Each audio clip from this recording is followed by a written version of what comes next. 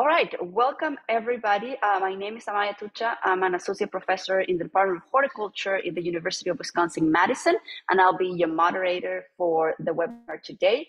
Our series, Beginning Apple Grower webinar series, is a joint effort between UW-Madison, the University of Minnesota Extension, the University of Illinois, and also Iowa State University.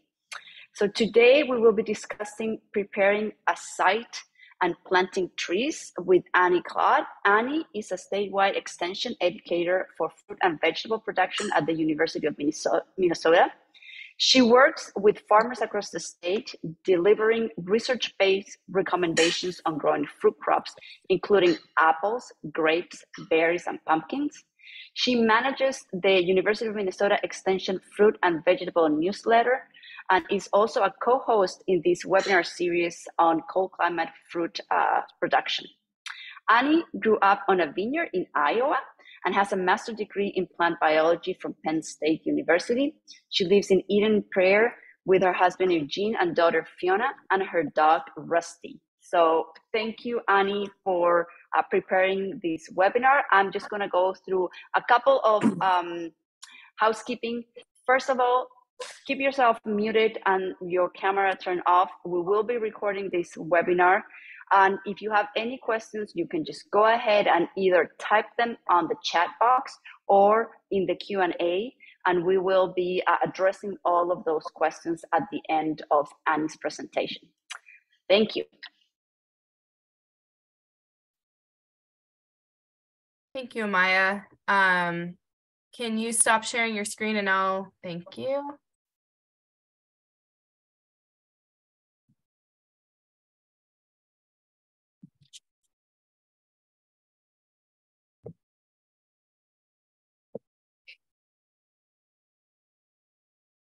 Hi, everybody. Thank you for having me today. So like Amaya said, my presentation today is going to cover preparing a site for planting and planting a new orchard. And then there will be subsequent sessions in the next couple of weeks on things like choosing varieties and rootstocks and building a trellis. So today we're going to be able to do a deep dive and specifically just what do you need to plan and prepare for your new orchard and how do you actually plant it? And I'm excited to be able to dive deep into this today because I feel like a lot of times in presentations about starting orchards, we're only able to devote a few slides to planting. And today we're going to take a deep dive. I've got some videos embedded that Amaya took out at Ferguson's orchard in 2021, and I'm excited to really get into it. So what we're going to cover today is planning out your orchard, preparing the site with things like tillage and fertilizer, some of the fundamentals of actually planting the trees.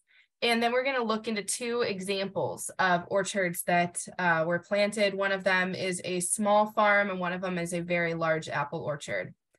I think it's useful to set expectations by listing a couple things that are not going to be covered today. The first is building an irrigation system.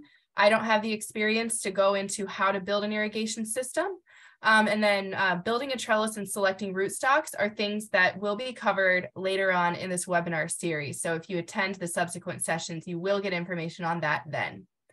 All right, so before we get into it, I want to bring up a couple poll questions for you to answer. This is so that, this is a big group here today. The poll questions allow you to know kind of who else is here and allows us to know who else is here and what your experience level is. And so I'm just going to launch this poll question here. You should have a pop-up window on your screen right now. So just select, let us know who you are. Are you a beginner apple grower, experienced? Are you thinking about starting an orchard? Are you a home gardener, or do you maybe work for a nonprofit incubator farm or community orchard? I'll leave this up for just a few seconds here. All right. Everybody responded. Thanks. I'm going to share those results so everybody can see those. So we've got quite a few beginning apple growers, a few experienced and prospective and home gardeners here today. Thanks. All right. I'm going to bring up the next question now. Back. Have you planted an orchard before? No, but I'm thinking about it. No, but I've already ordered my trees. So you're planning on planting one soon. And yes, you have planted an orchard before.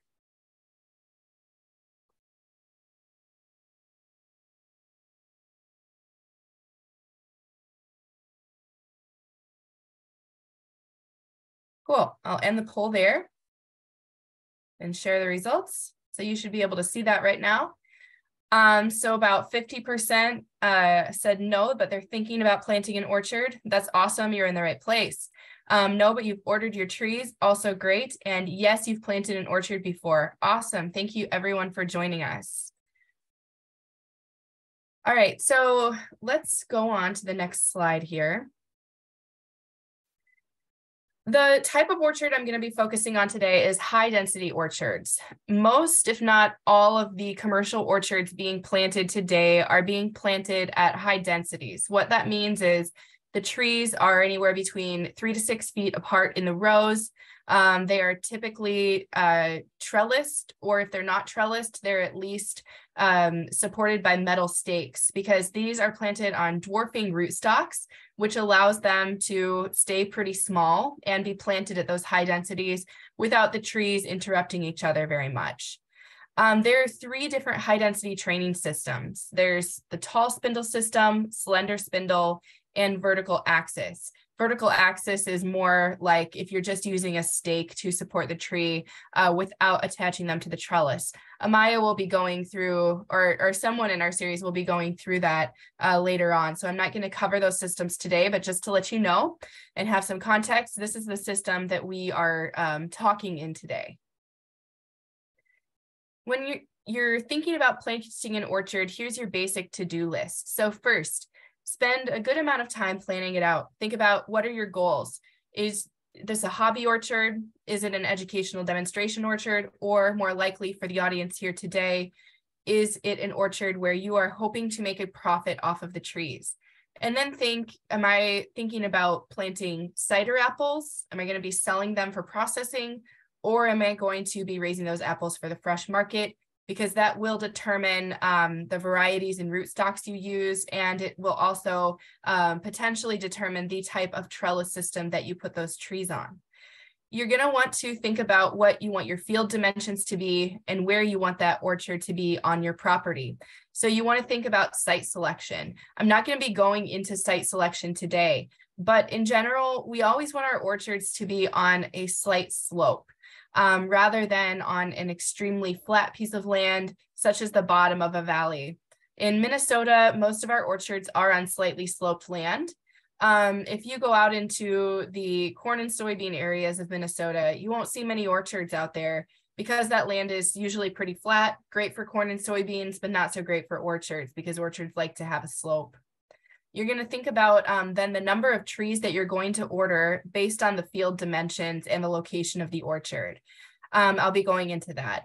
Then we're going to talk about preparing your field, soil testing, whether you're going to be putting a ground cover down before you plant, such as a grass seed, fertilizing, and then think about what irrigation system you might want to use and contact an irrigation contractor to get that underway. And then planting, think about things like labor. Who are you going to get to help you plant your orchard? Where are you going to store the trees and how are you going to stage them before they're planted? Are you going to be tilling the whole field or just part of the field? What equipment do you have to plant? What techniques are you going to use to plant? And what do you need to do after the trees are physically in the ground? So part 1, let's talk first about planning out your orchard. And I'm going to use the example of a 1-acre high-density orchard on a diversified fruit and vegetable farm. In Minnesota, we have, according to the USDA Ag Census, about 700 apple growers in the state. A lot of those growers, we suspect, are growing, just about an acre or so of trees on their diversified fruit and vegetable farm, maybe as another crop to add to their CSA. In Minnesota, of course, we also have many U-pick orchards and farm stand type orchards. And so those are, anywhere between 15 and 200 acres of trees. But in this example, let's just say you want to plant 1 acre of trees and put those apples in your CSA. You're going to want to put this on a high density trellis because you want to try to maximize yield per acre. And research shows that high density systems such as the tall spindle system are going to yield much more per acre than our traditional low density plantings where the trees are, 20 feet apart in the rows. With the high density system, the rows are about 10 to 14 feet apart. The trees are 3 to 6 feet apart in row, and they are on dwarf rootstocks like mentioned before, and they're either staked or they're growing along a trellis. When you're thinking about the dimensions of your orchard, you also want to think about leaving buffer space for tractor turnarounds at the end of each row. So if you're looking out at your land and you have, let's say, exactly 1 acre of space to allocate to your orchard, you're going to need to subtract some space at the ends of all of those rows in order to turn around your tractor or your four-wheeler or truck, whatever it might be. So you would realistically only be planting on, say, 0.75 acres. Next, once you have your dimensions down and you figured out what square footage your space is, think about what you want your tree spacing to be in order to answer the next question of how many trees to order. So I'm guessing that Amaya is going to go into this more detail on February 23rd. So this is my only slide on tree spacing. But you want to think about what the vigor of your dwarf rootstocks is. So if you're using an extremely dwarfing rootstock like the B9, that's going to be a better fit for tighter spacing, such as 3-foot spacing. If you have a less vigorous variety, such as Honeycrisp or First Kiss, which are known to be less vigorous varieties, you would think about tighter spacing. And same if your soil is very low in organic matter. If you are using a more vigorous dwarf rootstock, such as the G935, which is almost a semi-dwarf, or if you're using more vigorous varieties like a Sweet Tango or a Triumph, U of M's newest apple, or if your soil is very high in organic matter, you're going to be considering spacing slightly further apart, such as 4 to 6 foot spacing within the rows. So I'll leave the rest of that to Amaya to cover on February 23rd. Cummins Nursery has this really nice chart on their website to recommend how many trees to order, depending on what row spacing and what spacing you want between your trees within the rows. So for instance, and I'm sorry, I got all these webinar tabs and stuff up on my screen, so I can't see my whole screen actually. But this chart on the top, it's what spacing do you want between your trees? So if we say we want 4 feet between our trees and we want 14 feet between our rows, it's showing us that we would need to order 778 trees for a 1 acre orchard. When you purchase trees, I recommend looking at wholesale nurseries. Cummins, who provided that chart there, that's an example of a nursery that does sell to wholesale customers. Look at those wholesale nurseries in order to get the best pricing. So if you're planting an acre and you've got 700 trees to put in the ground, you're probably not going to be ordering from, a small garden center and paying $50 per tree. Go to those wholesale nurseries and see what pricing they can give you, because their pricing for wholesale quantities is lower. You're then going to select what varieties and rootstock you want. And in order to get your choice of variety and rootstock combinations for the quantity of trees that you want, we recommend ordering 2 years ahead of time. So it's spring 2023 right now. So you could order trees for planting in spring of 2025 if you order them right now in order to get your choice of rootstocks and varieties, because what the nurseries do is they will custom graft the rootstock that you want onto the variety that you want. If you're somebody who's thinking about planting an orchard this spring, you're going to be really limited in what rootstock and variety combinations they have available, as well as the quantity. So for instance, I'm just going to use Cummins as an example again, because I went to their website to get that chart. If you say that you want, they say, do you want to plant this year, next year, or the year after? If you select this year, they'll show you an inventory of what they have. And I believe when I looked the other day, for instance, they had somewhere around 400 Honeycrisp trees on a B9 rootstock. Well, that's pretty limiting. You want to order a couple of years ahead of time to get what you want. And the rootstock matters a lot. So if you have soil that's pretty low in organic matter, and you want to plant a low vigor variety like Honeycrisp, I would not recommend just going on and getting those on a B9 rootstock because that's all that's available. It's going to be much better for you in the long term to wait to plant your orchard and get the rootstocks grafted onto those trees based on the rootstock that is going to work best for your orchard. So if you're planting in 2023, consider those limiting quantities and rootstock choices and consider, is it worth it for me to plant right now, or is it a better idea to wait? You can also, of course, look at all of the different wholesale nurseries and see what everybody has in stock before you make that decision. And then before you plant, maybe even before you order your trees, make your entire plan. So think about not just how do I plant these trees, but think about what am I going to have to do after they're planted. Think about all of this and budget it out before you order your trees to make sure it's an endeavor that you want to go down. So think about if you're going to trellis your trees or if you're just going to stake them. If you're going to protect your trees with tree guards, budget that in and see if enough tree guards are even available. And then think about your irrigation system. Think about if you have the capabilities to set up an irrigation system this year, or if you're just going to be hand watering all your trees for the first year. But consider that when you plant your trees, they really do need to be watered in that first year in order to establish a robust root system. So let's get into part 2. This part is going to be about preparing your field. And you'll have to excuse me because there are a few slides here that I've taken pictures of vineyards. But establishing the field to plant a vineyard is very similar in a lot of ways to planting a new orchard. And so even if I'm using examples from vineyards, were chosen because they're still applicable.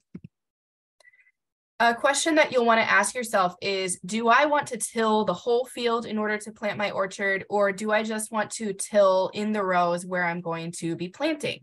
And so there are a number of things you want to consider in order to make that decision.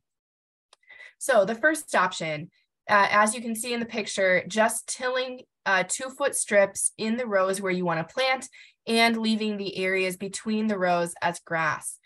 So this is a pretty good choice for smaller plantings where you have small equipment such as a rototiller or a walk-behind tractor. This is also really good for hills, so especially pretty steep hills where there might be a risk of erosion if you till the entire field.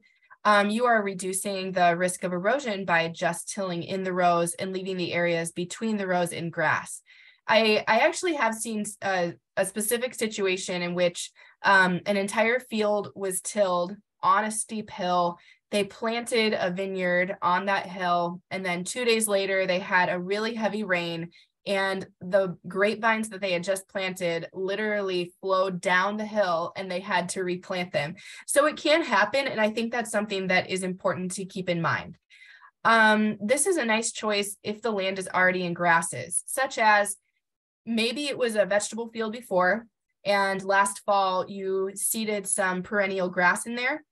You won't want to till your whole field and get rid of that perennial grass. You would want to preserve that grass you just planted and till in between. Same if it was pasture and you're okay with the pasture grasses that are there. A lot of people will just leave it as is and just till the rows in between. You don't need to, so in this situation, if you're not going to need to spread new grass seed, then this is a good choice. But let's say the land was in a tall grass prairie before, and you've got a lot of really big perennial grasses with really deep root systems. That might be a situation where you want to till up the whole field and then spread grass seed. But if you don't need to do that, then this is a really good choice. This is definitely my preference if you are able to do that for a lot of the reasons stated here.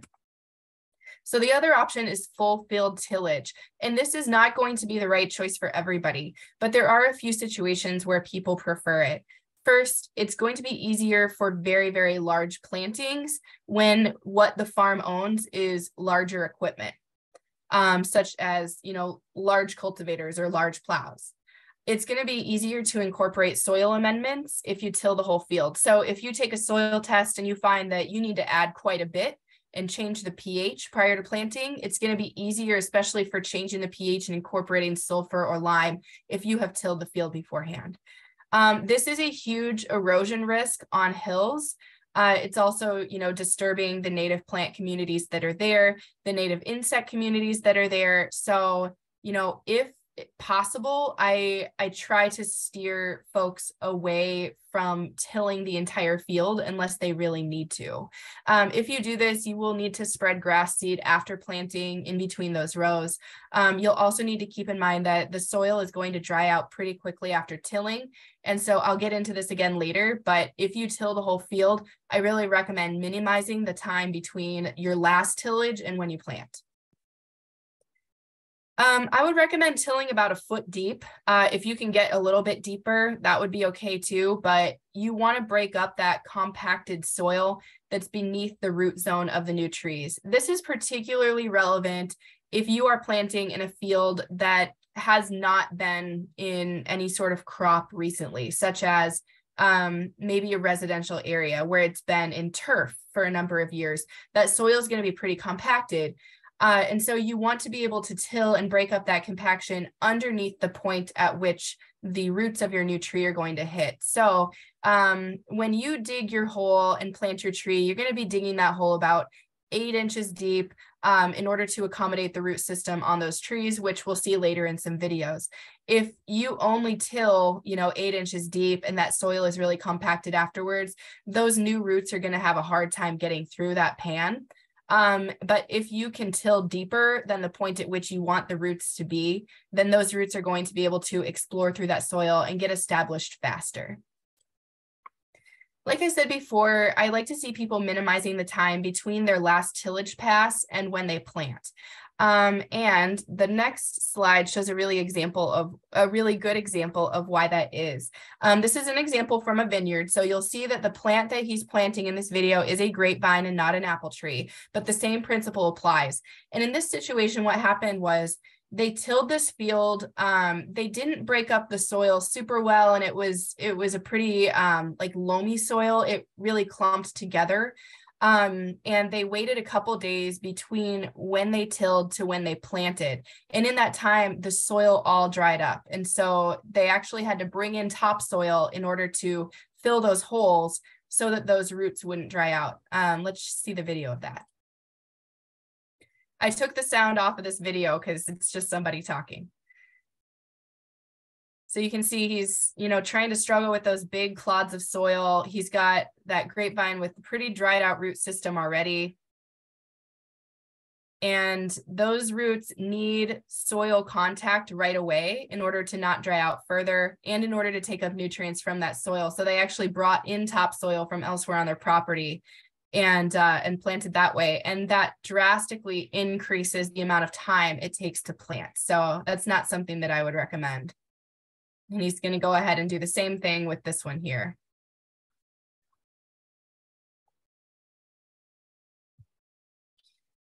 So another question that folks ask is, what fertilizer do I need to add to my field when I plant an orchard? And it really depends. Like a lot of answers that we give in extension, it depends. And this is a big one for that. It depends on what your soil test says. So you should definitely, in every instance, make sure you've done a soil test within 3 years of when you want to plant your orchard. After those plants go in the ground, it's going to be really hard to alter your soil pH. It's also going to be somewhat difficult to alter your phosphorus and potassium concentrations in that soil. And so you really need to know what your soil test looks like before you plant so that you can incorporate those nutrients and those pH amendments before you put your trees in, because you're not going to be disturbing that soil after that. So take a soil test. Your soil test may show that your soil already has high phosphorus and potassium levels.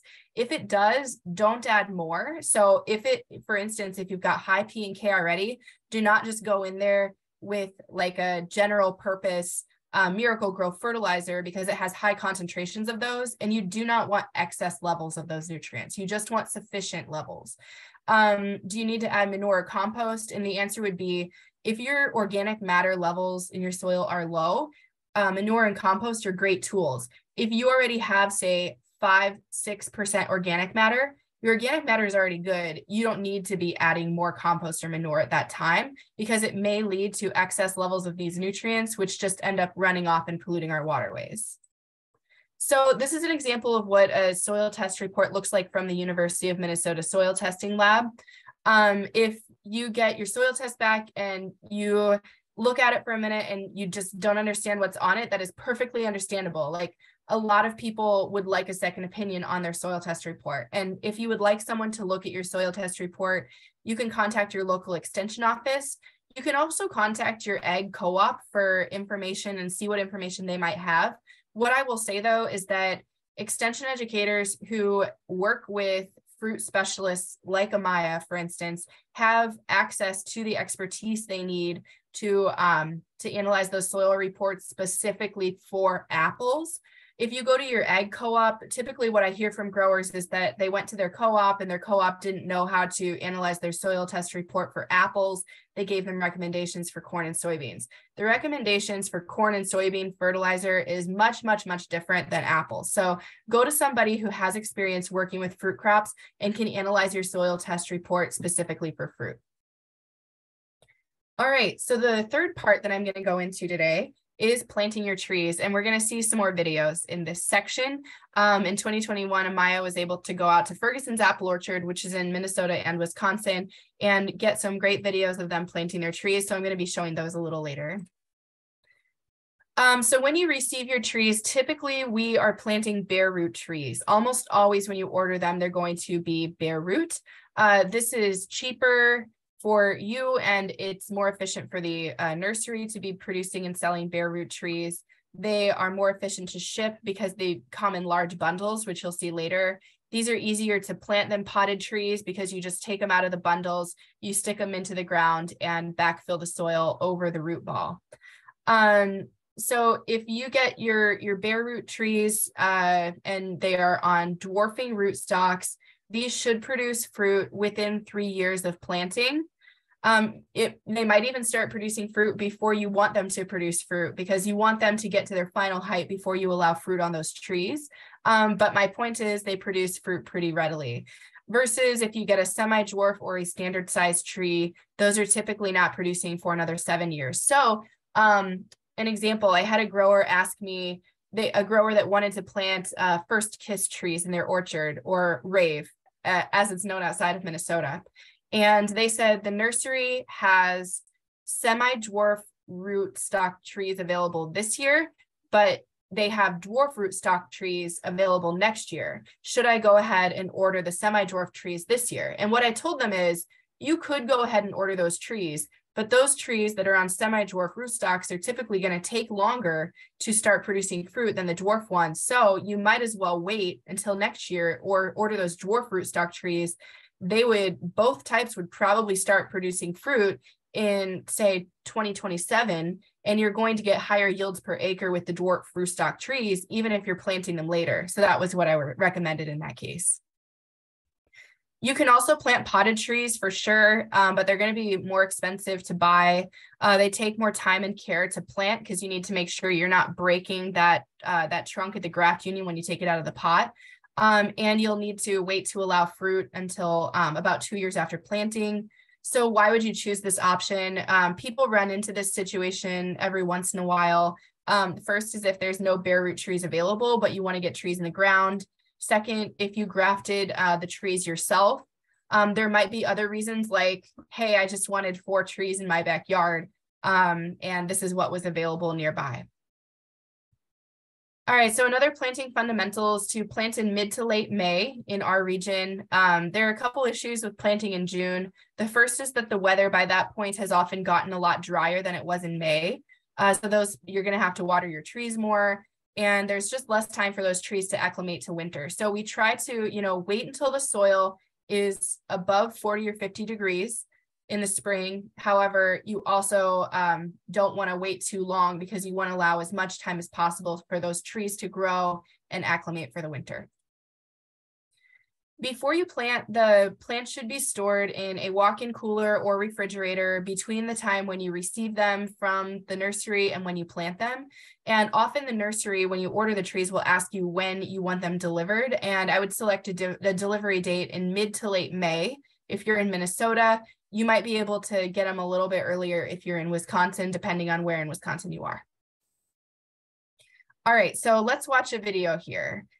This is of, he's going to be discussing how the plants came in from the nursery and how they are stored and staged prior to planting. So all these trees that we get from the nursery, they come in crates pretty similar to this. Some have the sawdust, some are bare root, but pretty much none have soil on them. So it's really important to us that we don't get any drying of the root system before we put them in the ground. So if we come across different nursery that doesn't prep their trees like this, you may look at putting a water tank or something here to dip the roots into before they go into the ground so they're not drying out. But what we like to do is not keep our trees exposed for very long. On this plastic here, it's got wet, moist sawdust that keeps our roots wet, and we try and not expose the root system until they're going right onto the planter and going into the ground. So he'll keep these bundles together as long as he can until they're going right into the ground. So any downtime that we have, you know, if we're at the end of a row and it's going to be a long time before he's pulling out again, they get covered back up. And we kind of lucked out today with it being cloudy and not sun directly beating on them. Even right now, he would cover them up if there was a lot of sunlight here. All right, and I'm going to show the rest of that video a little later on. But you also got kind of a sample of how they're planting their trees at Ferguson's apple orchard. So all these trees that we get from the nursery.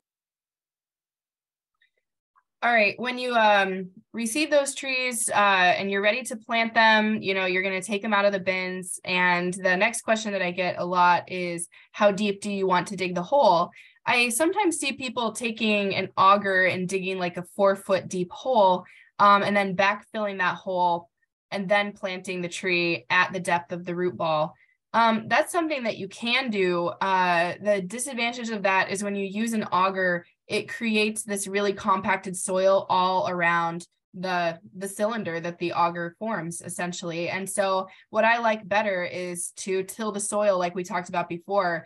And then as long as that soil is tilled to about 1 foot deep, you can just dig a small hole in order to fit your root ball in and then cover it right back up.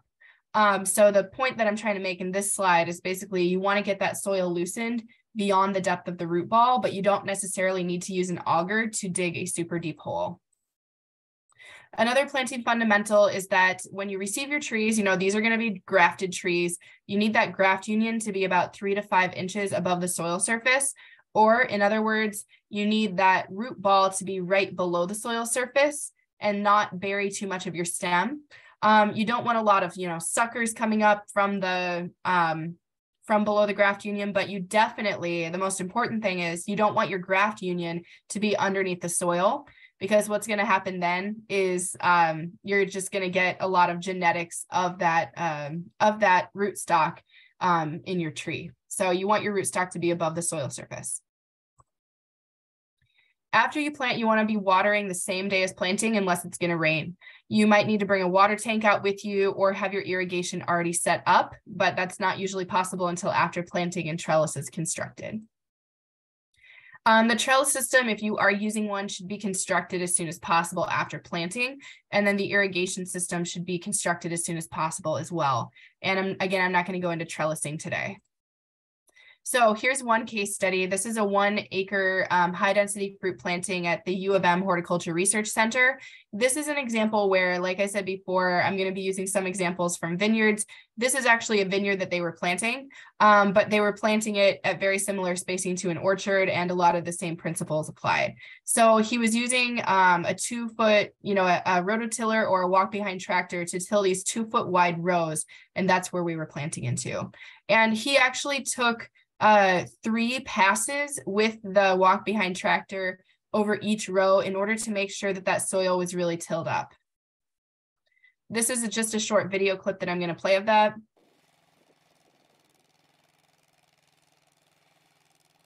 So you can see, you know, his arms are shaking quite a bit just with this piece of equipment. So if a walk behind tractor is what you have, that's best for a small planting.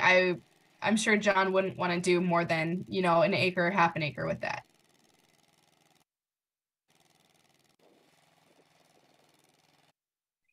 Supplies you need for this in a really small planting are just after you till up your rows, you just need shovels. You need a tape measure to make sure the spacing between your trees is consistent.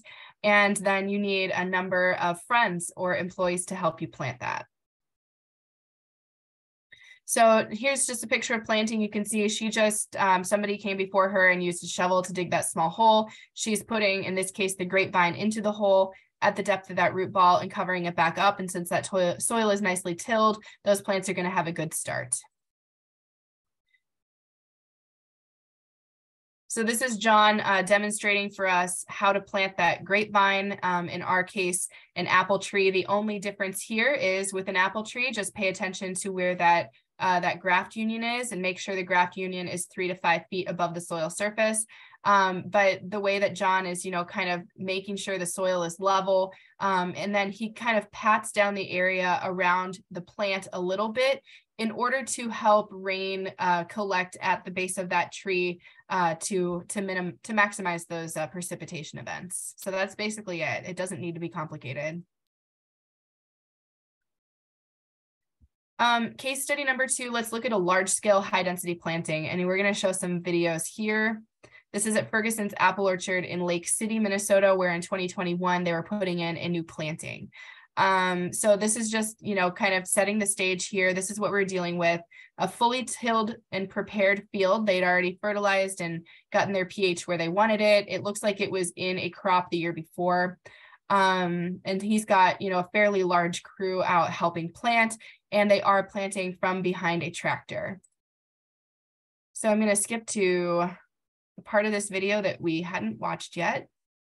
And he is just going to start explaining what they did with the trees after they got them out of the bundles.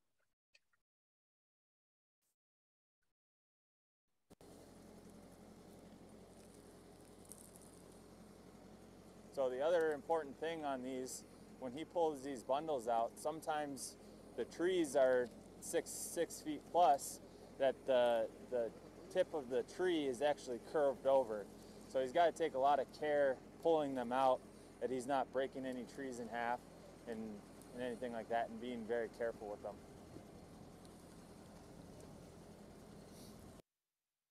All right. We're going to go on to the next video, and this one really shows how they are planted into these tilled rows. So how we do this is we use a 3-point tree planter. We have one tree planter in the center, and he's guiding it in our trench that the tree planter makes. And so we constantly check our depth, which is 3 feet across, and then we constantly check our depth of our trench hole. And we have it automatic to where it constantly puts it in the same depth every time once we find a distance that we like.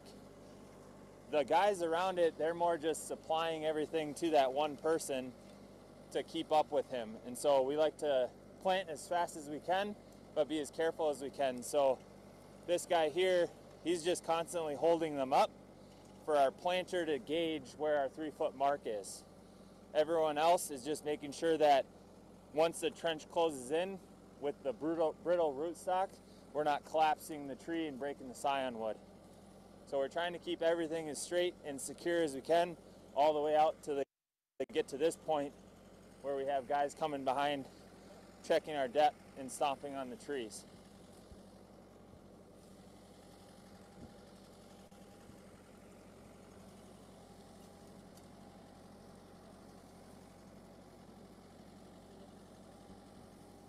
All right. And this is just a clip that shows from the other end. I thought this one was really interesting. I know a lot of people on this call are probably not going to be planting, you know, and with this sort of implement, but I just think it's really interesting to watch.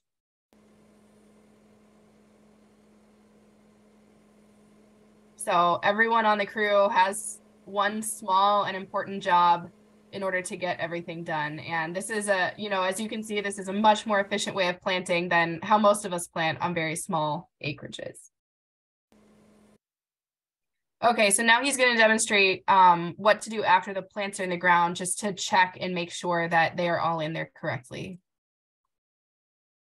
So these trees just got planted, and so once they're put in, the guys kind of kick the berm back and they stomp.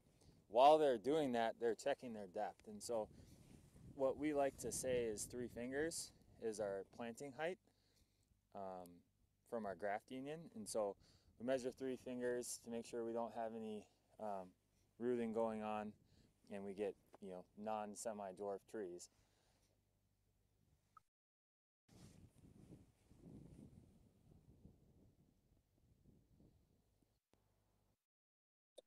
All right, so then after planting, there are a number of things that you need to consider next. We're not quite done yet. First is irrigation or watering. So you want to get water on those trees as soon as possible after planting, especially if you don't have rain in the forecast that day. For a lot of folks, that's going to mean taking a water tank out to the field and just slowly driving it down the rows. You're usually not going to be able to get your irrigation system installed right away because that is drip irrigation that is attached along the trellis, and you haven't installed your trellis quite yet.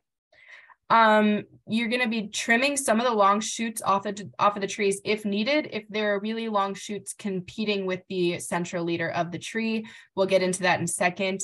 You're going to be installing tree guards most likely, and then think about your stakes or your trellis after that.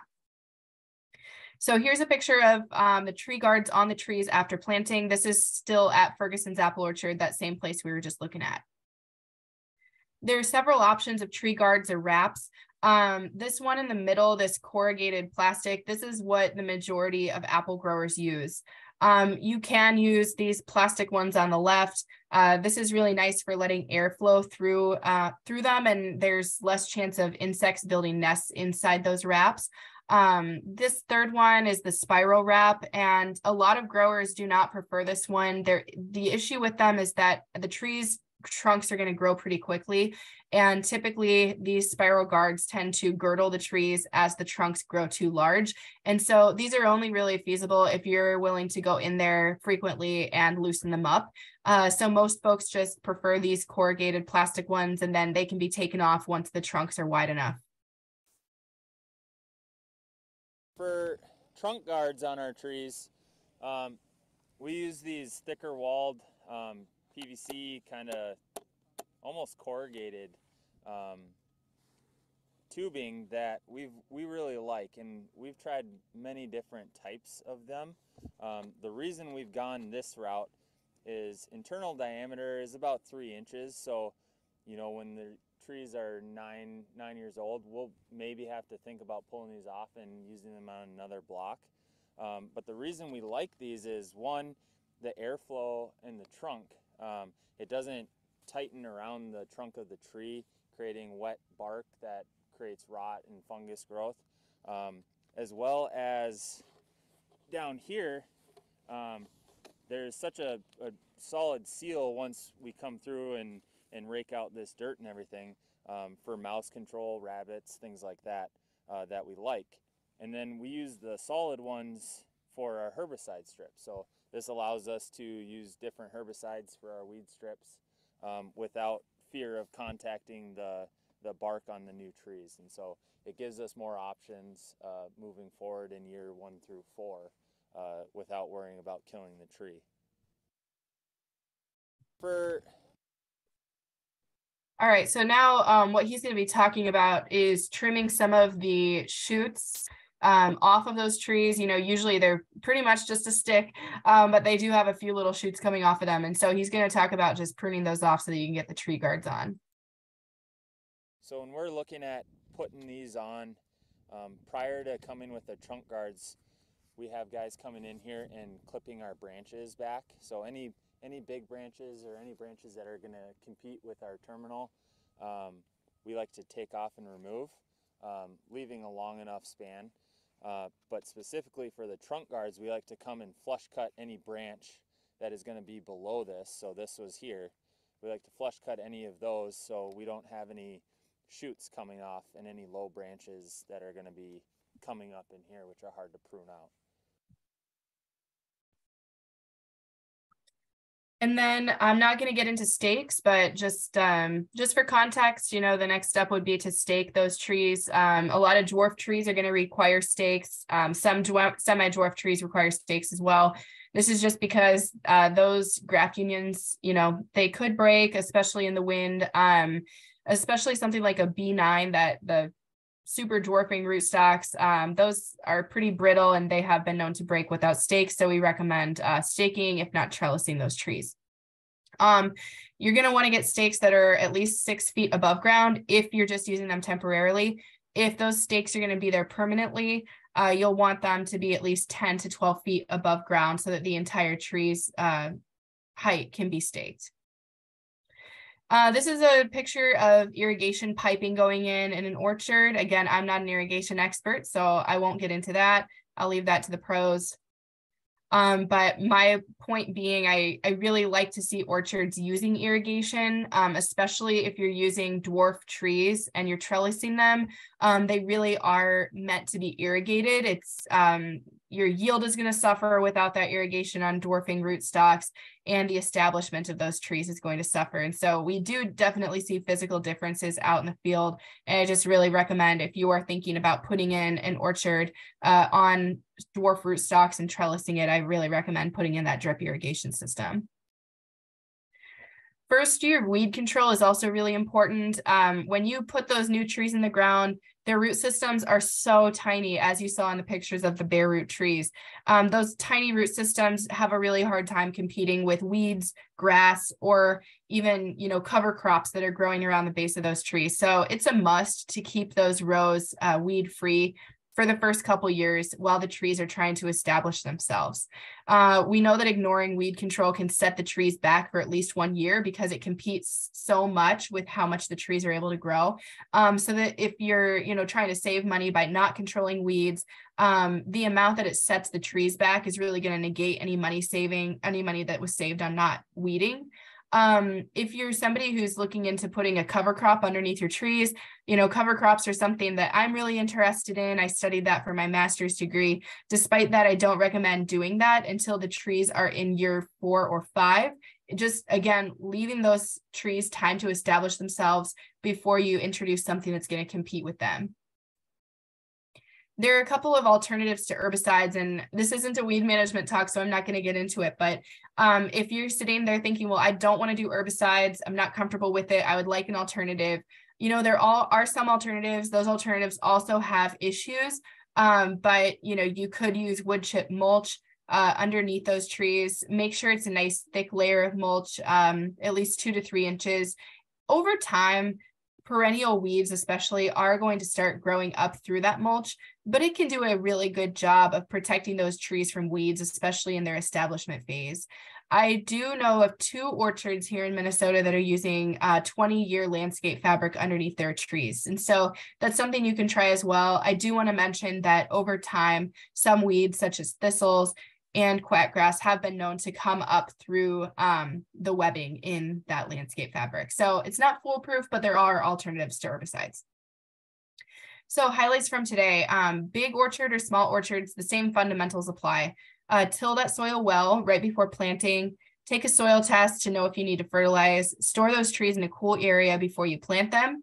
Keep that graft union 3 to 5 inches above the soil line when you plant, and then water them as soon as possible after planting. The how you do that is going to depend on what equipment you have and what scale you're planting at, as we saw in the videos. After planting, get those trees watered as soon as possible. Already know before you plant what your plan is for trellising or staking. Put up those tree guards if you want them. You might need to trim your trees a little bit in order to get those tree guards on, and then think about what you're going to do for weed control. And that is all I have for you guys today. If you want more information from University of Minnesota on how to grow and produce apple trees, we have a lot of information in our fruit and vegetable newsletter or on the website. You can call your local county extension educator as well, and they can either answer the question or direct you to the correct person to answer the question. And my email address is listed as well. Great. That was a great talk. Thank you so much, Annie. That was a lot of information. I love the way that you put it in order of all the things that are necessary to think about and plan before planting an orchard. I will put again in the chat the link of where the recording of this webinar are going to be posted. There's 2 different sites that you can go and find it in case you want to go back and look at some of the great information that Annie shared with us. We have some questions in the chat here. If you have questions, please go ahead and type them, and I will start reading them, and we can discuss with Annie what's the best answer for your questions. The first one is from Chris, and he's asking, do you have an estimate of plant to fruit for trees on semi-standard rootstocks like MN 111? And I assume that this is how long it takes from planting to start producing fruit. Oh, okay. It can be anywhere between 5 to 10 years. And it can be quite variable between that range. Yeah. The more standard the rootstock, the longer it's going to take for those rootstocks to start producing fruit. Yeah. Okay. I don't really recommend standard. I mean, even for home gardeners, unless your goal is to just have a shade tree, I don't recommend buying them just as own rooted standard trees. Because even the semi-dwarf rootstock trees, those could be 20 feet tall. What happens when people plant standard size trees is they're usually frustrated that they can't get the fruit at the top of the tree. You also can't do any insect pest management or disease management at the top of a 20, 30-foot tree. So I just want to mention that. And that's why we focus on talking about the dwarfing rootstocks, because for most people I work with, the dwarf rootstock trees, or at least a small semi-dwarf, is what's most relevant to our audiences. Yeah, that's correct. All right, so let's keep going here with the next question. John asked, the paint mark on the bare root, which way should that be placed, sun side or shade side? Oh, like the graft union, or? I think that's what they're referring to. Amaya, do you have an answer to that one? Because I've heard a lot of different answers to that question. Yes. In general, the recommendation of Annie to use those tree guards, that's the reason why we want to use them. So you can paint your trees, and that is specifically for sun exposure and cold damage. So if you don't paint them white, they can get really hot during the day in the winter, and then when it gets really cold over the night, you can get those trunks to split. So if you're going to paint them, you're going to paint them all around. But one way of bypassing that is to use those guard around the trees, which have a lot more functions than just protecting from sun scald and sun damage in the winter. They protect from the herbicides that you might be putting in there, which is really important. And so I preferably would recommend you to go ahead and invest on those tree guards. Also, it protects from rodents chewing on the bark of your tree, which is not a minor issue. And over just going ahead the cheap way and just painting them white all around the trunk. All right, the next question that we have here is from Erica, and is, do you recommend fumigation? So in Minnesota, we're not really recommending fumigation. I don't know what the recommendations are in Wisconsin for that, but speaking for Minnesota growers, no. It's typically just not necessary. So Amaya, what would you say about that for Wisconsin? I absolutely agree. The problem with fumigation, there's 2 big problems. One, there are very few chemicals available to do that type of fumigation, and you need a specialized equipment to inject that chemical in the soil. The second one is that you would only think about fumigating when you have a replant situation. You had an orchard, an apple orchard, and you're replanting in the same site. However, when we fumigate, we need to think about we are basically killing everything in the soil, not only the pathogens in there, but also the beneficial microorganisms that I have there. If you go ahead and you kill all of them, what do you think is going to recolonize those, now clean soils? It's going to be pathogens.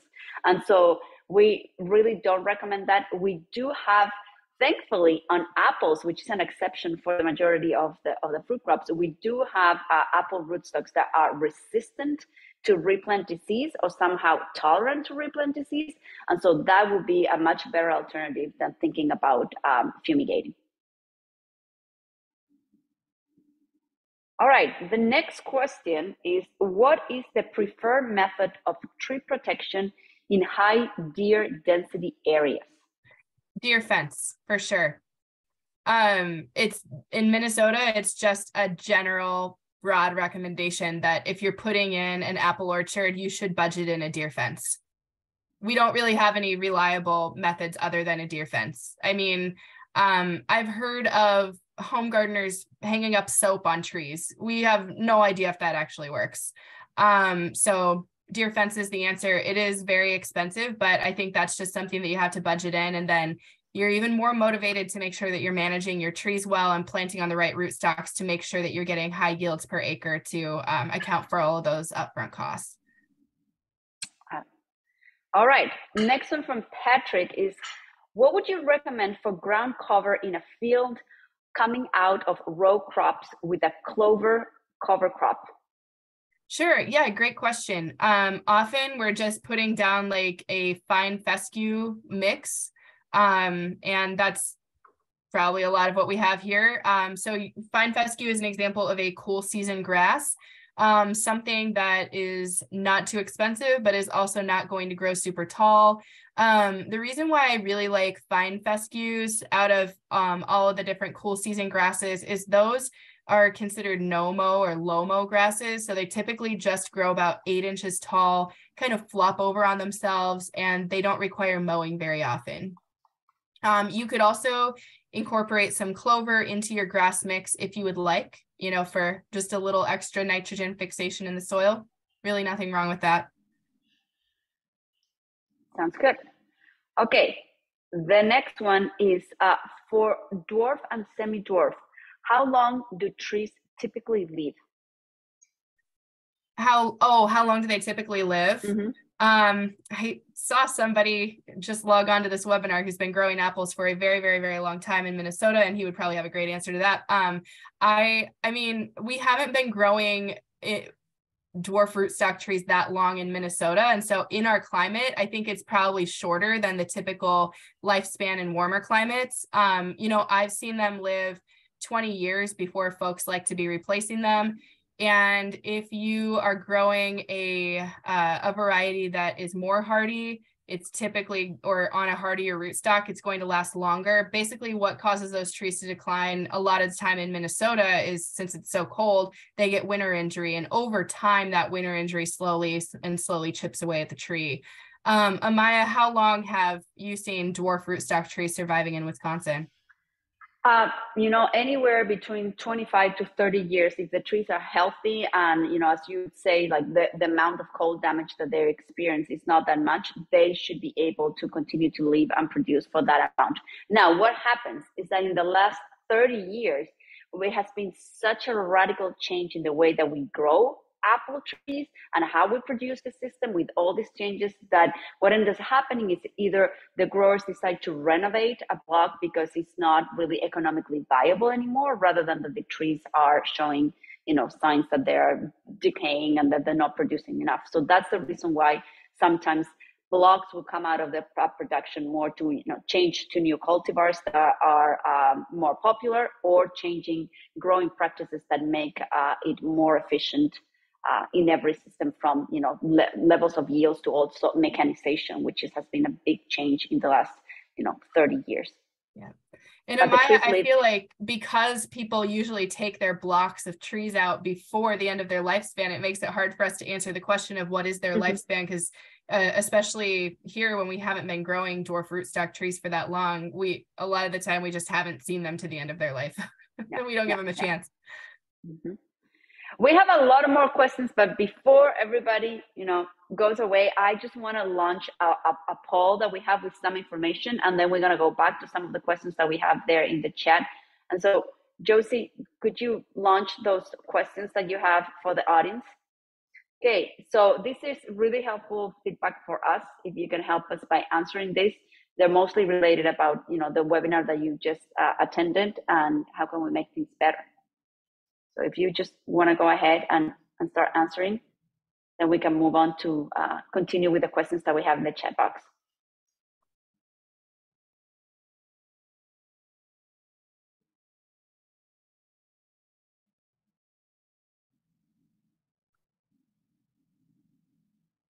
All right, so maybe in the meantime, as people are answering those questions, let me ask you, Annie, the next one is, any thoughts on 3D electric deer fence idea?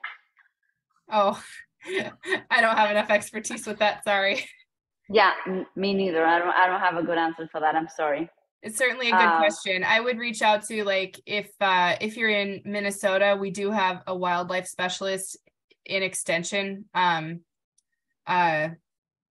John Logering is his name, and he would know the answer to that. Great. So here there's a comment following up that same one. This is Angela says, I used the 3D fence around a garlic field, and the deer had been eating, and it worked at keeping them out the rest of the season. Nice. So seems like it will work. Nice. All right. Next question, again, regarding the paint mark question. Some growers place a paint mark on their product to indicate which side faces the sun. I really don't think that this is a big issue on what side you put it or not. I think that the real issue here is whether you're going to paint the entire trunk or not, or you're going to use a tree guard. And so, as I said before, my recommendation would be to use a tree guard. Annie, I don't know if you have any other comments about that. Yeah, I recommend using a tree guard too, because then you're not only getting the sun protection benefit, but you're also getting the vole protection benefit. Which is, it's not something to take lightly. It can be a major, major loss of your trees, damaged by voles and any other rodent. All right. The next question is, at what age of the tree can you stop using the tree guards? I would stop using the tree guards once they start getting too big for the tree guards. So that might happen after 5 years, might happen after 7 years. But yeah, you definitely don't want to get the point where those trunks are as wide as the tree guards and they're going to start brushing up on them. Then you're going to be girdling them. So after a few years, you're just going to see that it's naturally time to take them off. Perfect. Okay, more questions about weed management. Any thoughts on square plastic weed mats, 3x3, 4x4 plastic with a hole in the middle for the tree? I have not seen those. They sound like they could certainly work, depending on what material it is. They sound expensive if you were going to use them large scale, but if what you have is, a few trees in your backyard, that sounds good as long as the material is really heavy duty. I agree. But on a larger scale, they're probably, too expensive.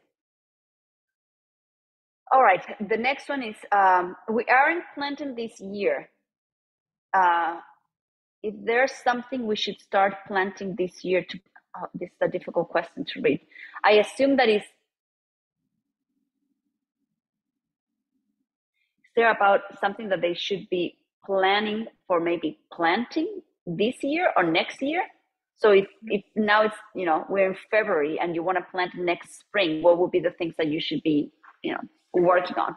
Yeah, great question. I think I would take a soil test this spring and then have your soil test analyzed by a couple of people who are really knowledgeable in that area, such as your university soil health extension person. And then you have plenty of time to do your soil amendments. The reason I would make sure to do that this spring is if you do your soil test and you find out that your soil pH is too high, it's going to take a while for you to apply sulfur and that sulfur to actually reduce your pH. So make sure you do it sooner rather than later. And then as far as planting, what might you plant? You could do, if you wanted to, you could do it like an annual cover crop for the summer. If you think you want to fix nitrogen or you just want to increase organic matter in that soil, you could plant a really thick cover crop mix. But otherwise, I would go ahead and just get the grass established in that field that you're going to want to have throughout the life of your orchard. So like a fine fescue mix. And then when you're ready to plant next spring, you would just till in the rows where you want to plant rather than tilling the whole field. Good question. Yeah, I know that some of the folks joined late, but I'm going to put again here where the recording of the webinar is going to be, because Annie did actually go through those steps that you need to be thinking about 2 years before you plant. So here's where we're going to be posting it, the recording. The next question is again about tree guards. Can you take the tree guards off in the summer and put them back on in the winter to prevent rodent damage? Yep, you absolutely can. It's a lot of work. And yeah. So again, this is where the scale is really important. Is it really worth it to do this kind of labor or not? But if you have a small orchard or you just have some trees in your backyard, that is totally fine. Any tricks for removing tree guards to reduce damage to the trunk? Well, when you remove them, I mean, they open up on one end, so you just kind of spread it out and take them off. I'm curious if the person that asked that question has had an issue with it before. I have never personally had an issue with it. I just able to kind of pull it off and that's it. Yeah, and there's so many different types of those tree guards. As Annie was showing some of them, and certainly there's some that are easier to put on and take them off than others.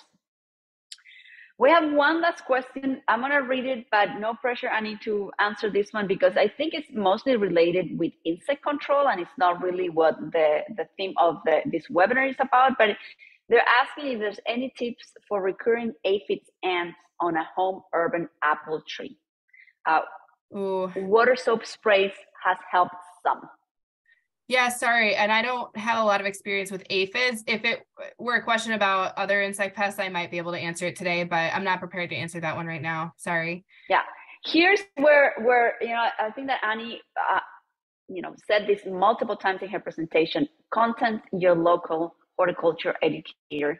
That is the best way. If you still have a lot of questions after this webinar, or you probably have more questions after this webinar, one way of doing it is either contacting your horticulture educator or your extension person in your county, and they will go and contact the specialists if they are not able to answer your questions. But they're very knowledgeable, and sometimes, most of the times, they will have answers for these questions.